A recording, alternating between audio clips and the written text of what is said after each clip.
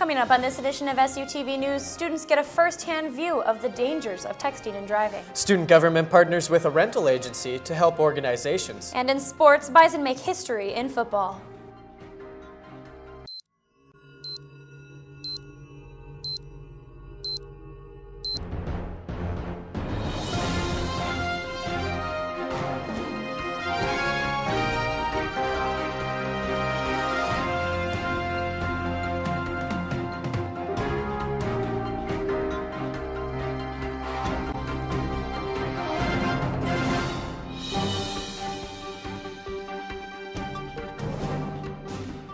This is SuTV News with Brandon Clark, Gretchen Cluck, and Sports with Matthew Kurtz.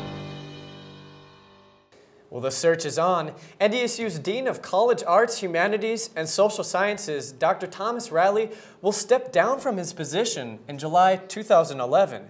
Hello, everyone, and thanks for joining us. On top of this, Provost and Vice President of Academic Affairs Craig Schnell has also announced his resignation for the summer of 2011. Dean Riley has served the university since 1996, and Provost Schnell has been around for 2.5 decades. This is not a normal situation for academic institutions. Picking two leaders at the same time is awkward because, for example, they're picking a dean who's going to have to work with a provost. He doesn't know who it is even going to be. And yet the relationship between the provost and the dean is kind of an important matter. The search committee has been appointed to choose the replacement for Dean Riley, and another one will be formed soon to fill Provost Schnell's position. An average text takes about 3 seconds to make. Going 68 miles per hour, you'd travel the distance of a football field without your eyes on the road. If facts like this don't deter you from texting and driving, a student campaign at North Dakota State University is hoping it can. 91.4% of students at NDSU say they text and drive, even though 82% of them said that it is dangerous to text and drive. So we're trying to change that 91% to be at least lower than it is right now. The Public Relations campaign class has a heavy message to send out to fellow students this week. Have we ever had a citizen of Fargo die in a car crash caused by a cell phone? And yes, we have. Have Bison pride, don't text and drive is the slogan, and the students in Dr. O'Connor's class know how important that message can be. States do have bans on texting and driving, but North Dakota is not one of them. And we also have the youngest age that you can start driving. Wednesday's presentation included representatives from AAA and the Fargo and Moorhead Police Departments, who know all too well the effects of texting and driving. But if you get cited for care required or reckless driving, that's basically a death sentence for your insurance. After several minutes of chaos, as I approached the victim, I recognized her as a friend of mine. Throughout the campaign, students are asked to take a pledge not to text and drive, and these students are hoping it will make a difference. We hope, yeah, it will help them to at least think about it before they do it. The goal was to get 3,000 students to take the pledge not to text and drive. So far, the class has gotten 1,300 students to pledge, so they're well on their way. NDSU students cannot carry concealed weapons on campus, but that may be changing soon. Student government recently hosted a town hall meeting in the Memorial Union to gather input on the hotly debated issue. Concealed carry is something North Dakota state law allows qualified citizens to do, in public, but not on university grounds. The open forum was followed by testimony from Vice President for University Relations Keith Bierke, Head of University Police Ray Boyer, and Michael Hoym for Students for Conceal and Carry.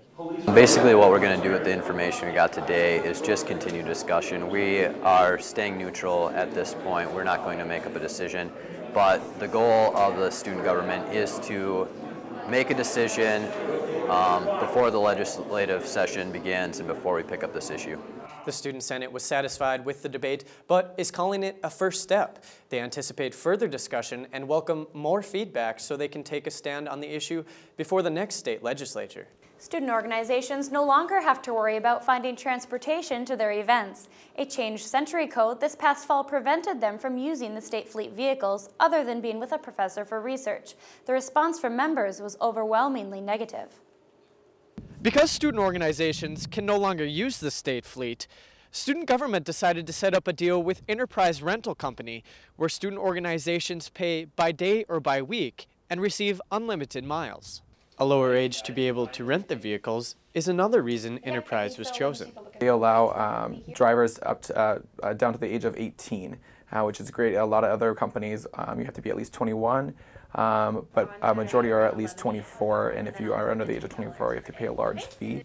And student organizations have been taking advantage of these new options. Before we had our agreement with Enterprise, while we were testing it out with our trial run, we had about 6 or 7 club sports, and then now it's well into the hundreds. But how can this help NDSU from a university level? I think that'll be a great reference for our legislators and also for the university system to better understand how many organizations are actually using the vehicles and how much demand there is. Enterprise will also benefit from the deal. In a way, it benefits us because, like I mentioned before, we want to be involved in our community. We want to be not maybe a big corporate office, but something that's local, where students and staff know us. Both sides hope this collaboration will continue and will always meet the needs of the students. Student government is continuing talks with the North Dakota Student Association and state legislatures to change the policy. With this, organizations have access to the state fleet and will be covered under liability. Well, it's nice to see that student government decided to help out the student organizations. I know there was such an uproar that they wanted to actually sit down and write pieces of legislation to turn in. Wow, students really taking initiative there. You can tell they're passionate about their rights. And what a better company to choose than Enterprise because of the lower age. Right, definitely. All right. Well, coming up on SuTV News, one local bus driver shares his journey with Matt Bus. We'll have this and more when we return. Students, I know.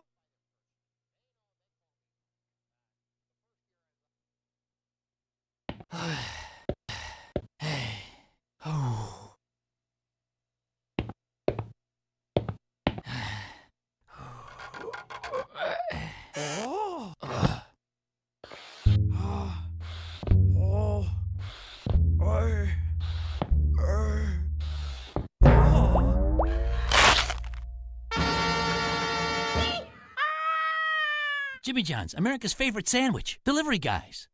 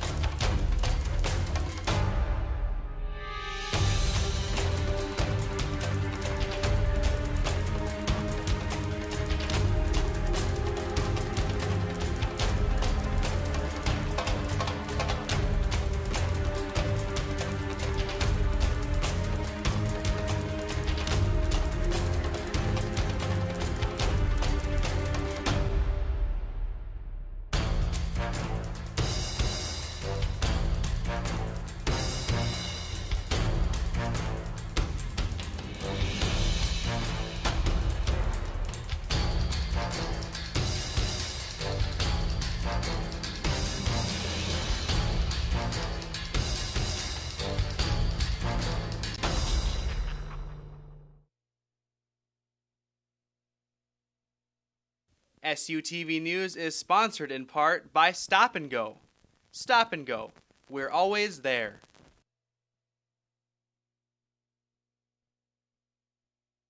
Welcome back. For the occasional NDSU bus rider, it's simply known as Route 31. But for those faculty and students who actually use the route, they are sure to know Mike.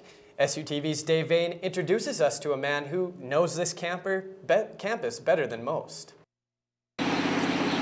Hey, Mike. Hey, how you doing? For the last 8.5 years, Mike Chuakin has driven a loop that goes from Menard Hall past the Fargo Dome and high-rises and back to Menard Hall. And it's going to be on the NDSU network. In that time, Mike has been able to meet thousands of students, knowing many of them by name. He makes sure all of his riders feel as welcome as possible, understanding many come from small towns, having no experience with the city bus system.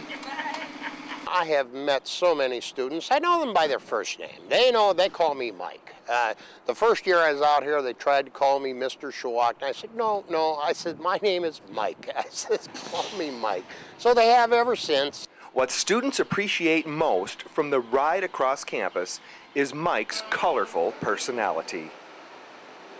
Well, Mike cares about all the students that are on the bus. It's really awesome. He'll take an interest in what you're studying. He'll talk to you. On Friday mornings, he has trivia, and whoever gets the answer gets an apple, which is really cool. Where do you want to ride your bus? I've watched in these 9 years 12 buildings go up. And I've watched the population of students grow from 8,000 to 14,000 here in the last 9 years. So it's been quite an experience for me just to work here. Mike says he has plenty of stories about students he's become acquainted with over the years. His favorite is of one couple who met on his bus 7 years ago and are now married with children. I'm Dave Vane, SuTV News. Mike feels the worst part of his job is the winter weather, which is why he is especially appreciative of the campus road crews.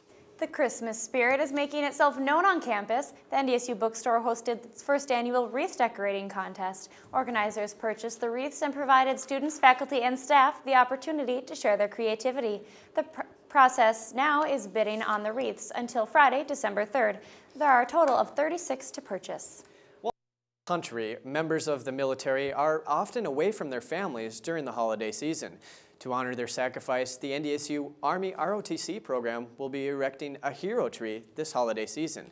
Pictures of the servicemen and women will be used to adorn the hero tree, acting as a tribute and remembrance. The tree was put on display in room 103 of the Benson Bunker Fieldhouse on November 23rd. It will remain standing until January 14th. Oh, that's definitely a neat idea. The holidays must be a hard time for those families with people that are deployed, and what a great memorial. Yeah, and this is kind of an interesting thing. Normally, Christmas trees are for decorating with ornaments and family, and it serves a different purpose. That's not typically seen. So right, very special. Interesting. An NDSU student flees his home country seeking a better life. We'll have this story and more when we return.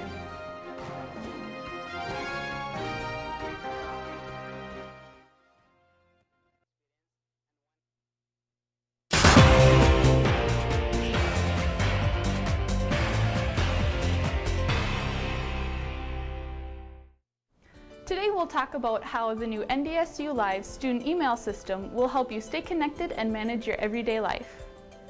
The new features of the NDSU Live will not only save you time, but can also save you from the headache of misplaced email messages, forgotten appointments, and lost files. So, let's talk tech. NDSU Live includes email, calendaring, web-based versions of Microsoft Office, and SkyDrive storage space. It also has a built-in search function, providing you with an easy-to-use tool for finding specific email messages. Sorting through hundreds of email messages in your inbox and folders can be time-consuming, but with the search option, finding email messages, attachments, and contacts is simple. Between school, work, and social activities, it can be difficult to keep track of our hectic daily schedules. NDSU Live includes a built-in calendar system that you can use to manage your schedule with ease. The NDSU Live scheduling assistant can help you find the best time to meet with peers, to work on class projects, study for upcoming exams, or to meet up with friends. You can also set reminders for important meetings that you don't want to miss, such as meetings with your instructors or advisor. NDSU Live also includes a SkyDrive with 25 gigabytes of storage capacity. Now you can store your files online instead of carrying a flash drive or flooding your email inbox. SkyDrive also gives you access to online versions of Microsoft Office, including Word, Excel, and PowerPoint. In other words, you don't have to purchase this software to complete your work, and you can conveniently save and store the files on your SkyDrive when you're done. To activate your NDSU Live account, visit the ITS/NDSU Live website.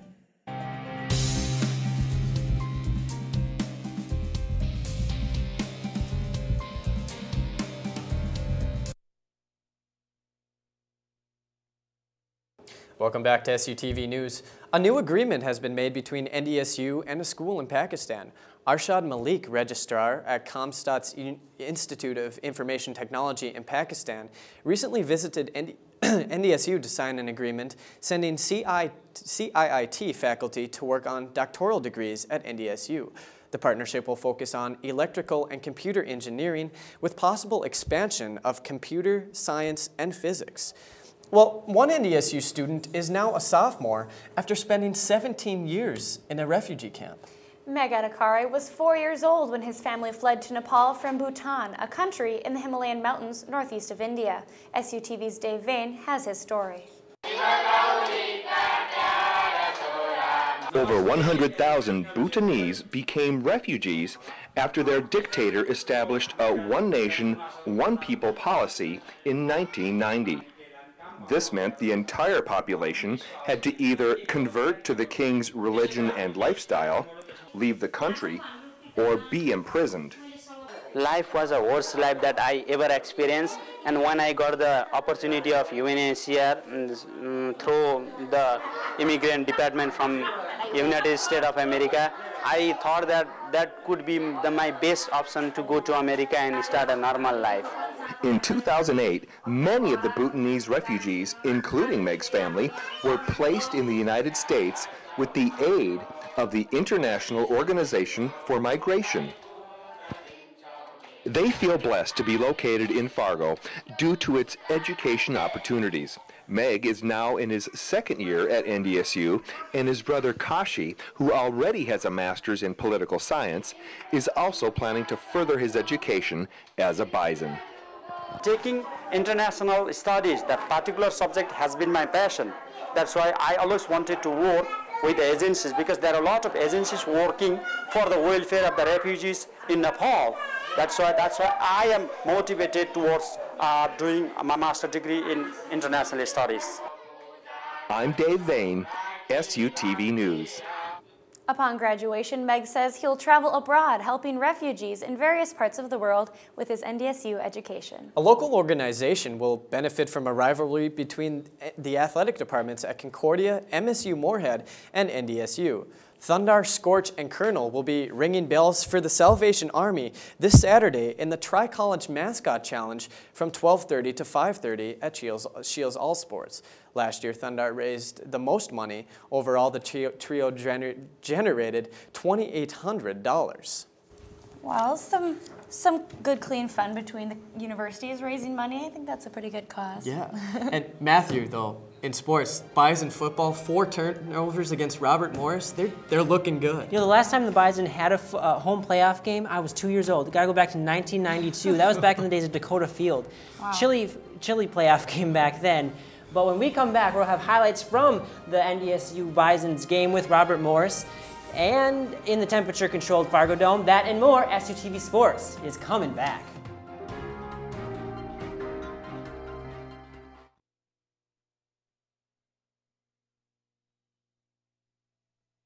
Imagine the impact when an institution of education becomes an instrument of growth, where not just one, but thousands of ideas make a difference, where dreams are challenged, tested, and made real. When people come together and make life better. Can you imagine? Cutters.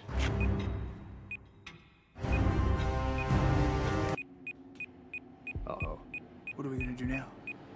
Give me the phone. Hello, Jimmy John's. Thank God you made it.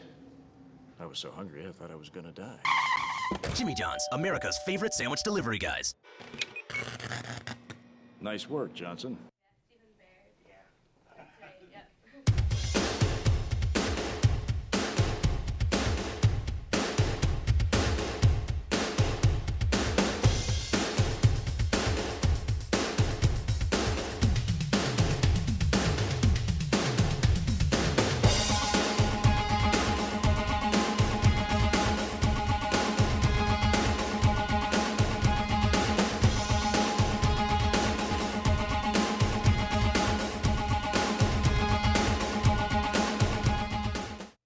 Catch what's new on the NDSU campus. See what the students are up to. Check on the latest from Bison Athletics.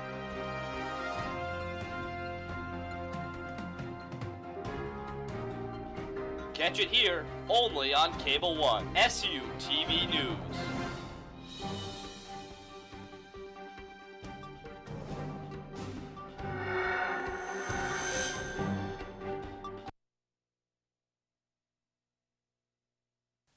SuTV Sports is sponsored in part by Scheels. Ready for your next big adventure? Welcome to Scheels, the world's largest selection of sports, sportswear, and footwear. Welcome back. Well, not only did the Bison football team make history by making the FCF playoffs for the first time, but they were looking to add to the history-making with a first-round win. Standing in their way were the Robert Morris Colonials of the Northeast Conference. Now the Bison happy to be in town for the first home playoff game at the Fargo Dome. Pick it up on the first drive of the game here. Miles Russ gets it in from 5 yards out to give the Colonials an early 7-0 lead. We'll jump ahead to the third quarter. Here NDSU's down 7-6. And this is the Bison offense's first touchdown in 6 quarters of football. NDSU has a 13-7 lead. They were just getting started, though. Here, Jensen dumps it off to DJ McNorton. He'll scramble for 49 yards after the catch. He does the dirty work to give the Bison a 20-7 lead.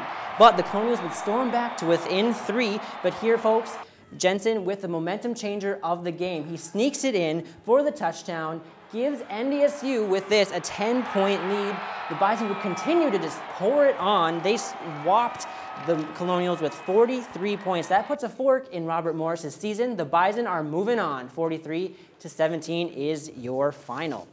The Bison improved to 8-4 overall with the win. DJ McNorton led the way with 27 carries for 110 yards and a touchdown. He also caught 2 passes for 110 yards and a touchdown. The Bison will now travel to Bozeman, Montana for their second-round matchup with the Montana State Bobcats on Saturday. Now, with a thrilling 5-set victory in the Summit League Championship game, the women's volleyball team is in the NCAA tournament for the second time in the last 3 seasons. Throughout an emotional, roller coaster-like season, the solid play of sophomore outside hitter Bryn Joki has helped return the Bison to volleyball's big dance. It's no secret that the NDSU volleyball team is emotional. After a tough loss in the 2009 Summit League Championship game, the sudden resignation of their head coach this fall, and the snapping of their 42-game home winning streak, emotions this season have been higher than ever. But then there's Bryn Joki, a different type of leader. She definitely was a very quiet player on the court, but let her actions do a lot of her speaking. And you could tell she was definitely emotional, but she didn't let it all come out unless she was completely comfortable. That comfort level wasn't the highest last year when Joki was thrown into the starting lineup as a true freshman. It was something that she'd have one great match and be there, and then she'd let the pressure get to her a little bit, and so then she'd have to kind of take a step back. But a year later, Joki is now a team leader, not only statistically, but emotionally. She's definitely been an emotional leader. When she's in a good mood and things start clicking right for her, everyone seems to be that way. The 6'1" Joki leads the team in service aces and total points, and sits second in kills and digs. But this season's adversity has let Joki step up off the court as well. I kind of kept with the more positive attitude, and that we can't change anything and we can't go back to the past, and all we got to do is move forward, and that's what I'm trying to do with the positive energy and kind of get our team going. Like if there's a rut, I try to step it up and be the one that gets the energy going. Another way that Joki gets her team going, her sick jump serve. If I get on a run, that kind of gets the energy going, and everybody kind of feeds off of that. And after their dramatic Summit League title win, Joki and the Bison will ride the energy all the way to the NCAA tournament. Matthew Kurtz, SuTV Sports. The Bison are currently on a 4-game winning streak and now head to Minneapolis to take on the 10th-seeded Golden Gophers Friday night at 7 p.m. Well, after losing 2 road games to Minnesota and Green Bay, head coach Saul Phillips said the men's basketball team was a little bit edgy heading into Monday's matchup with Valley City State. The Bison look to take out their frustration on the Vikings and get things back on track. We head to the Bison Sports Arena for the in-state non-conference rivalry. We have the footage here. The the Bison would roll early in this one. There we go to the north edge of campus to the Bison Sports Arena. Mom and her son enjoying their gum during the game. Here, Drew Lumberg pulls out for the three-pointer. This was one of his three three-pointers in the game. Later in the half, Drew Lumberg hits the bounce pass to Eric Carlson. He'll turn around for the jump hook. That's pretty looking. Give NDSU a 34-15 lead. Late in the game, Nate Zastrow dumps it off to Trayvon Wright for the emphatic dunk right there. NDSU would roll in this one for a 33-point win. 88-55 was your final score.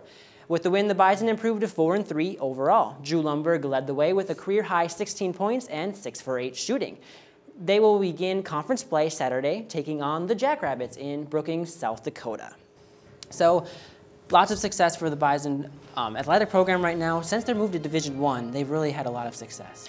One other quick note is that the Bison were on ESPN's Scott Van Pelt show. They had the football helmet on his desk. So I did say Very that. impressive. That was pretty cool. Very cool. Well, still to come on SuTV News, the constant snowfall at Newman Outdoor Field helps prepare for a national event.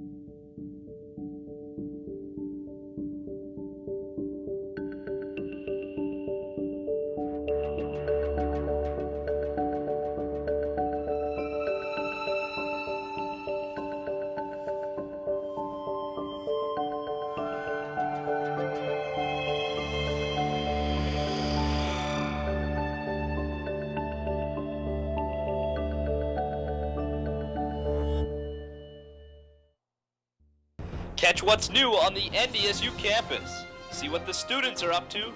Check on the latest from Bison Athletics.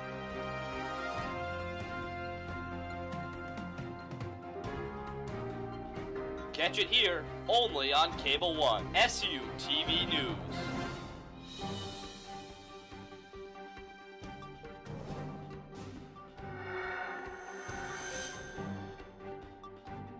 Mountains of snow are being formed at Newman Outdoor Field here in Fargo. Typically known for the Red Hawks baseball, it will play host to the Dakota Magic Casino Fargo National. The race will take place on Friday and Saturday, December 10th and 11th. This is the second of 8 national events in the AMSOIL Championship Snowcross Series. The pro and semi-pro racing freestyle shows and other finals from qualifying races will all be featured. Well, hopefully a week and a half away they can make enough snow. Looks like it's really pumping it out there. Yeah, definitely. I think we should break in there and get a game of King of the Hill going. How about that? Yeah, or even bring out the sleds and tubes. Those look like some pretty big hills. And I'd go for it. It'll be a lot of fun. We'll be sneaky. Sounds great. Well, thanks for tuning in. We hope to see you again next week on SuTV News. For more information, pick up a copy of the NDSU Spectrum.